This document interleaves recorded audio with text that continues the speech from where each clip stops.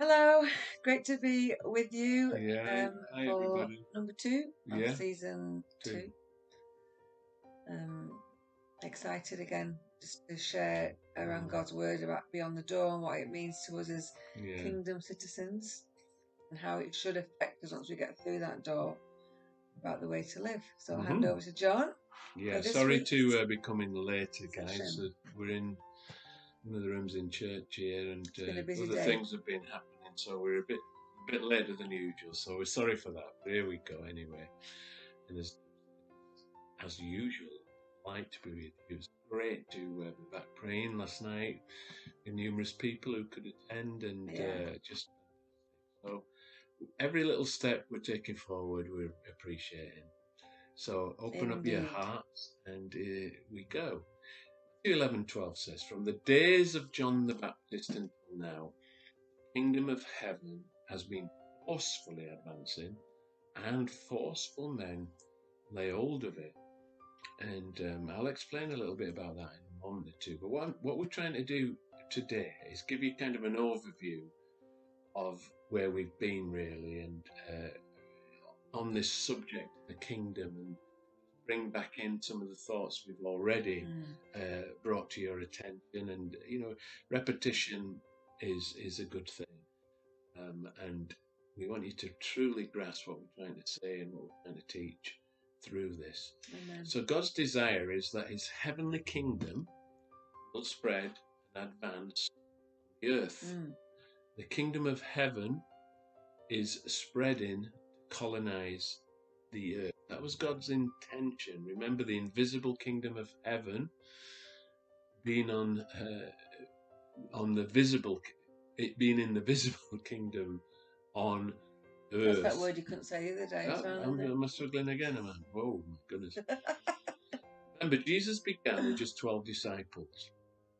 Since then, literally, billions of human beings have become true followers. Amazing. There's a lot of us on earth now, but remember, through the centuries, many people have been true followers. There's been some who've just seen Christianity as a religious thing, but many who have been born again of God's Spirit. Heaven will be well populated, and the new earth will be well populated as well. It's important to say that. So the kingdom of God has been advancing forcefully, and forceful men lay hold of it. And things just to say about that. Obviously, it's not forcefully in the sense of we yield a sword or take it violently in that sense, but spiritually it is violent, and because we have opposition, and in prayer and intercession, we have to be violent in those things, as you well know, to remove the present darkness, as it were. And also, in order to get God's promises in our lives, we won't look at the scripture now, but Ephesians 3, in Paul's second prayer in Ephesians, he speaks about that you may have the power to grasp, take hold, and that takes forceful effort sometimes, again, to really get hold of the promises of God and see them manifest in our lives. So on from that, what's absolutely imperative to understand is there is no difference between the kingdom of God in heaven and the kingdom of God on earth. It's one and the same thing. It's not kingdom when you die and you enter the kingdom of heaven. That's often the thought that we have, isn't it?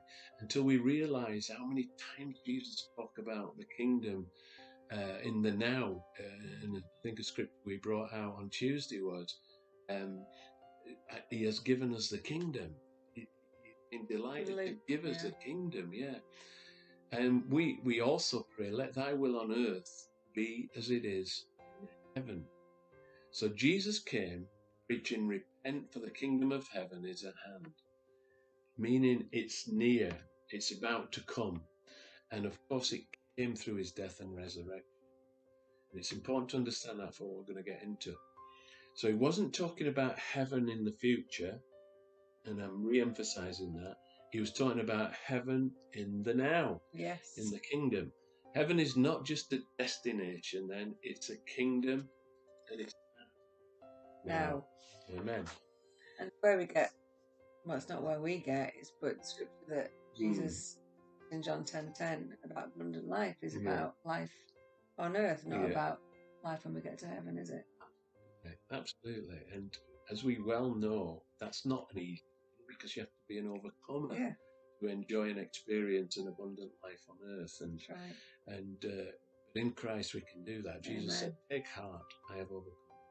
And He Yes. lives inside of us. Isn't that brilliant? Mm. So when we receive Christ Jesus as our Saviour, we become citizens of a new kingdom. It is completely different to this world, and raises our status as children of God to heights that are beyond our imagination. That's right.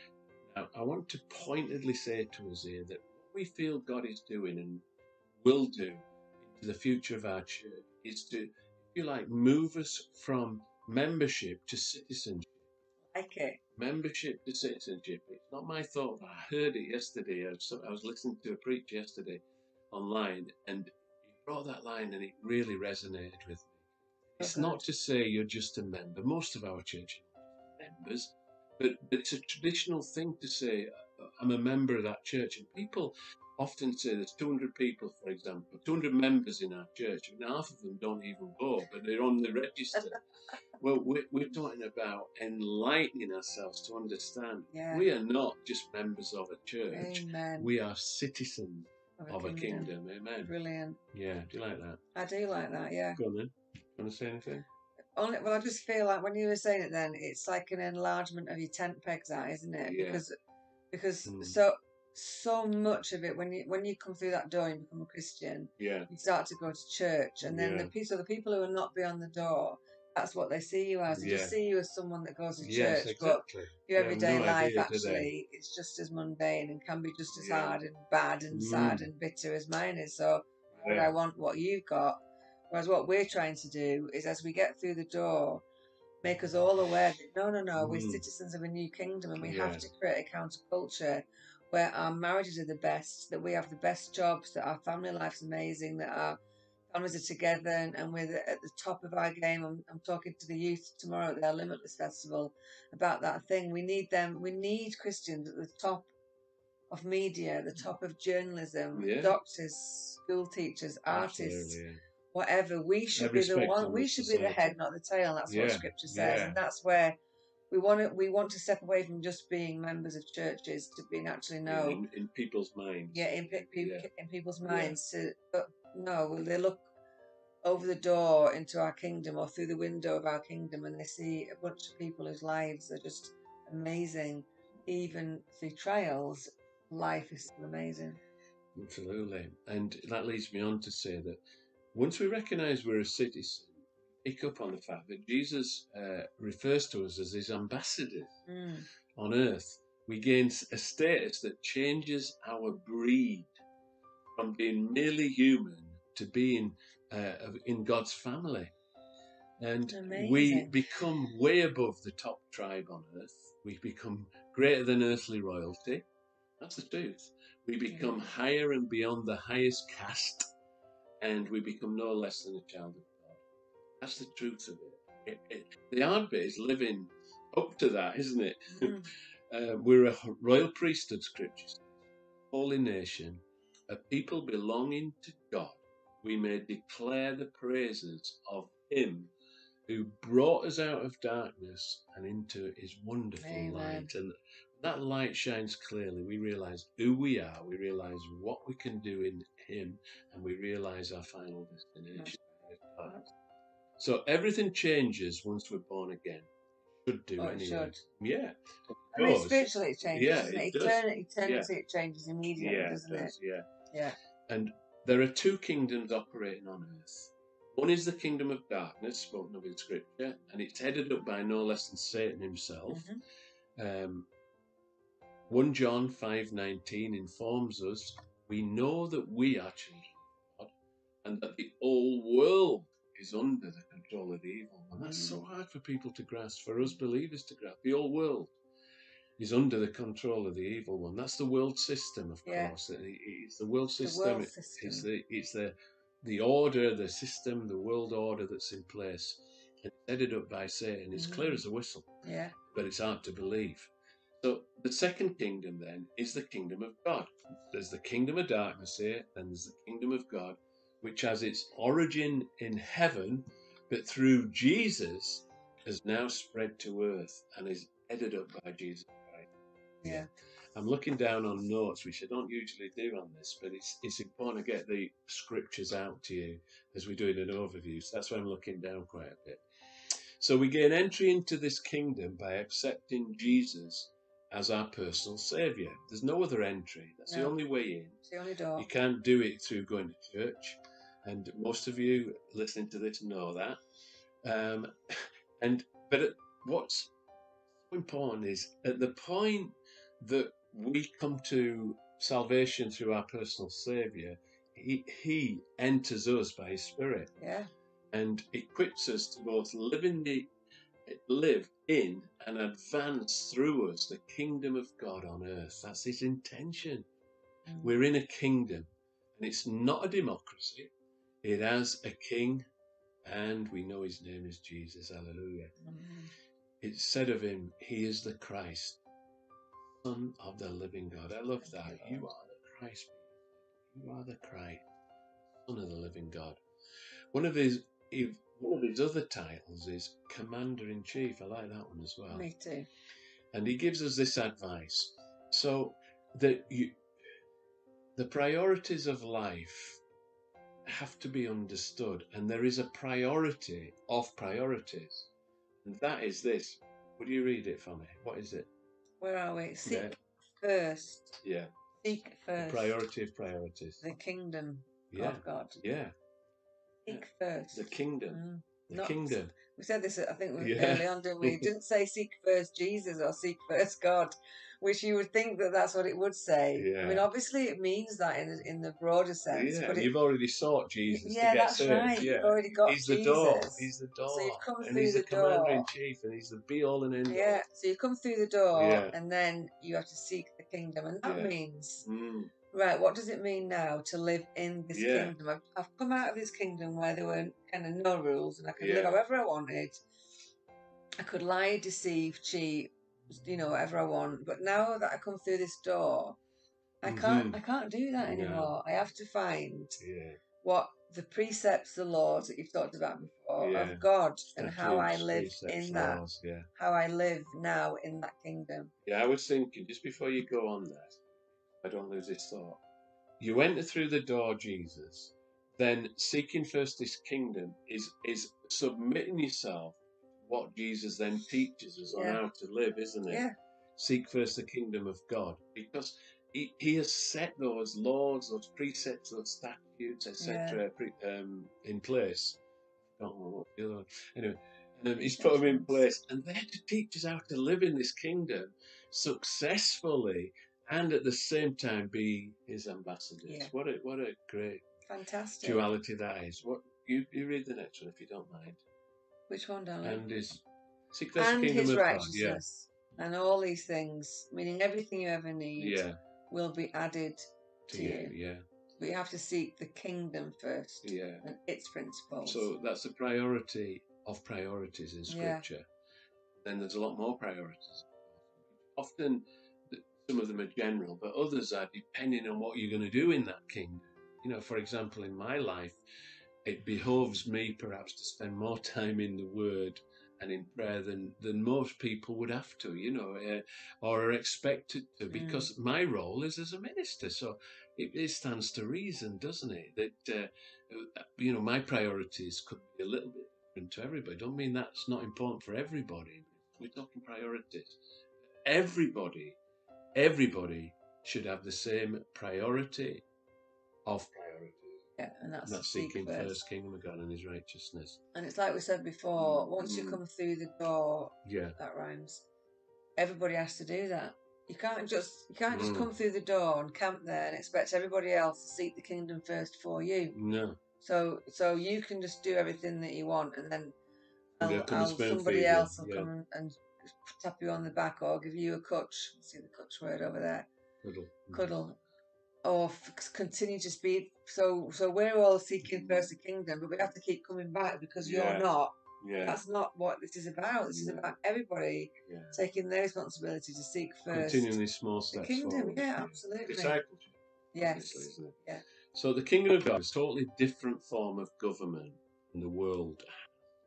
It is a government that is administered through agape, unconditional love. What's that? I haven't heard you talk about it much. No. Agape. Oh, it's research. Okay, well. Yeah, should do too. We who are in it, this new kingdom, can expect the best, and we are commanded to give our best. That's great. We are. Great sentence. And in this kingdom, you don't have to work toward a high status. You are adopted into it. You're adopted into a high status as a child of God at the new birth. And a scripture you're fairly familiar with by now is this. Matthew 11:11 says, amongst those born of women, none has risen greater than John the Baptist. But he who is least in the kingdom of God is greater than John the Baptist. Now, you know that I've said I coined a phrase when I first buried in my heart the truth of this verse of scripture. And it's this, well, I'm at least the least. And the least is greater than John the Baptist. If you can think about the person who perhaps is a Christian, but, not going on as they should, but they are a Christian, the least is greater than John the Baptist. It's just staggering. There is no doubting that John the Baptist was a true great, is a true great. How can we be regarded as greater?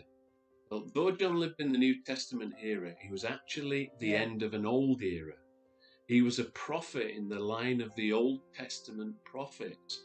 Remember, he predated the cross and the resurrection. He was the end of the old, called to make way for the new. And the kingdom of God was at hand in Jesus, but it was beyond John's earthly life. Yeah. So anyone who through the new birth is in the kingdom of God is greater in status than John. Yeah. The reason is this: the new kingdom elevates us to citizens of heaven. Now, not future, now. And it changes our birthright, all because of Jesus' crucifixion and resurrection. John wasn't alive when that took place. John. Man. The new birth elevates you as a human being then to the status of being at least the least, and even the least is greater than John the Baptist. And say of yourself, I'm at least the least. And John the Baptist, if you remember, looked up a few weeks ago. John the Baptist's line was, repent because the kingdom of heaven is near. And when it wasn't until John went to prison that Jesus began, so it was almost like John handed the baton on. He handed the baton on to Jesus. John the Baptist was the end of the Old Testament prophets, like John just said. And then if you read it, I don't think it's in Mark, where when Jesus heard that John the Baptist was in prison, he began his ministry of preaching that repent, for the kingdom of heaven is. Yeah, there's a link there, isn't there? There's a link. Yeah. Great. And there's a title or there's something in Scripture that reveals this to us with regard to our status, and it says that Jesus makes us righteous. We are made.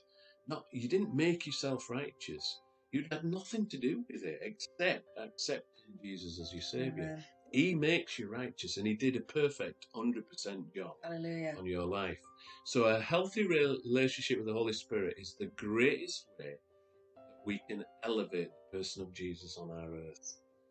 Stay close. Yeah, we have to be filled. We have to walk in the Spirit. All of those things. Yeah. And then we're going to shine Jesus on earth. Right. We're empowered to live as citizens of heaven in a fallen world. We are in the world, should I say, but not of it, doesn't it? We're in it. Of course we're in it. We're in it right now. We're breathing its air.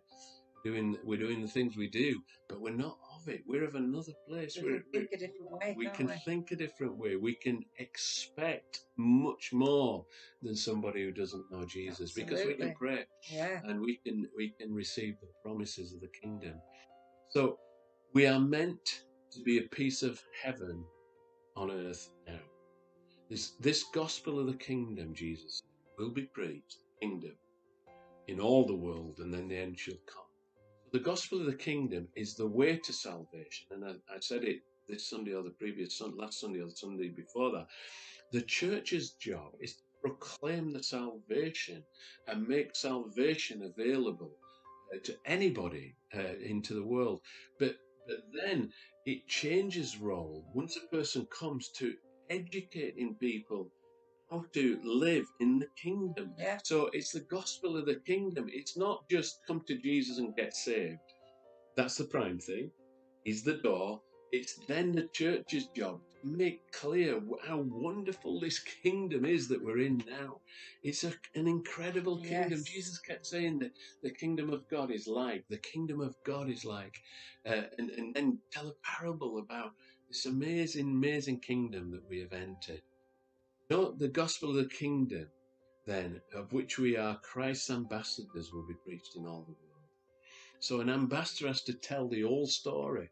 We have to give the fullness of the gospel as God's people. Now, how can we do that if we stay at the door? How can we do that if we are, as Deb said earlier, no different to the world, apart from saying, I've accepted Jesus as my Saviour and I go to church? There has to be, and we're on that journey from membership to what? Citizenship. And our citizenship is going to be very, very powerful in our community. And we had good prophecies last night with regard to us being a beacon that God will light. And if we, a beacon has to be built. It's like a bonfire type thing, isn't it? On a mountaintop, and then it's lit, and then it shines for miles. We have to be a city on a hill that cannot be hidden. And the other prophetic word we had, one or two things came through last night, but another one that was distinct to this was that, like the cloths that touch all and then were taken out and healed people will flow from this place, and people will tune in even digitally and get healed as they do so. And I say amen to that. Yes, absolutely. Please, Lord. We want to be citizens who are so strong that the Spirit of God in us can even travel beyond our shores, over the airwaves to other parts of the world. Of course. And we had somebody tuning in from South Sudan this week. South Sudan, Juba in South Sudan, and asking how he could get into into our study on Revelation, actually. So, ambassadors' function is to represent, and as we start to round up for today, let's break this down. We are called to represent Jesus and all that he did. So what took place in Jesus' life? It's our job to represent that in our era, if you like. And Jesus said, you'll do even greater things than you've seen me doing. So that's our task, and we have to keep growing, developing, building till we can do what Jesus says we can do in his name. He said greater works. I don't fully understand that, but he said it, so it's possible, isn't it? David Oyedepo, a Nigerian pastor, had this to say: friend, only ignorance of your true nature will prevent your distinction. Really great. We have to know who we are. We have to live accordingly to who we are.